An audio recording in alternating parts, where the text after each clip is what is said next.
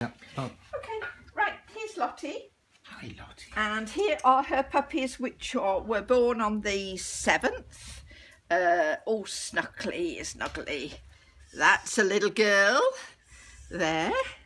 And we have there's another little girl somewhere. That's the other little girl. Oh, clever. That's all little good fatties. sizes, aren't they? Yeah. And the other two are little boys.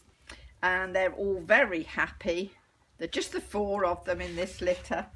And they are now 3 days old.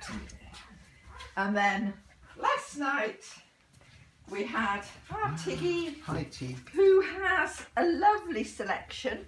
We've got 3 black girls, look, suckling, 3 browns. One of the brown is a boy, and I don't know which is the boy. Oh, there we go, that's the boy. And the other 2 browns are girls. One's got a little white spot here. And we have a little golden girl who has got a little blaze. These were born, the last one was born at 5 o'clock this morning.